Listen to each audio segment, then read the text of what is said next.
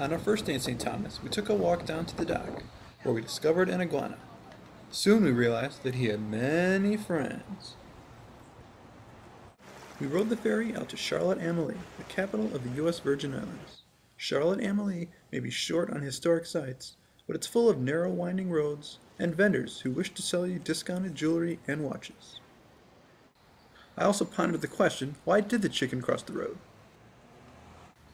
Taking a taxi to the north side of the island, we enjoyed the aqua green waters of Magens Bay, a nice beach with calm water.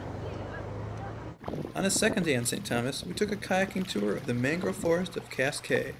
Here our guide explained how the mangroves help protect the marine life and wildlife, as well as offering protection to boats during hurricanes. We also hiked to a tidal pool where we saw iron-rich rocks and a blowhole where, if we stood too close, we could get soaked with water.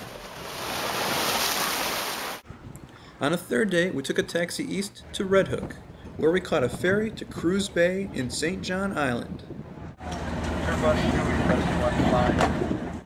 Here we hiked along the Lynn Point Trail, where we got a nice view of Cruz Bay and the Caribbean Sea. We made our way to the white sands of Solomon Beach, Honeymoon Beach, and Conneaut Bay. Near Conneaut Bay, we saw the ruins of a plantation house that dated back to the 1733 Slave Rebellion.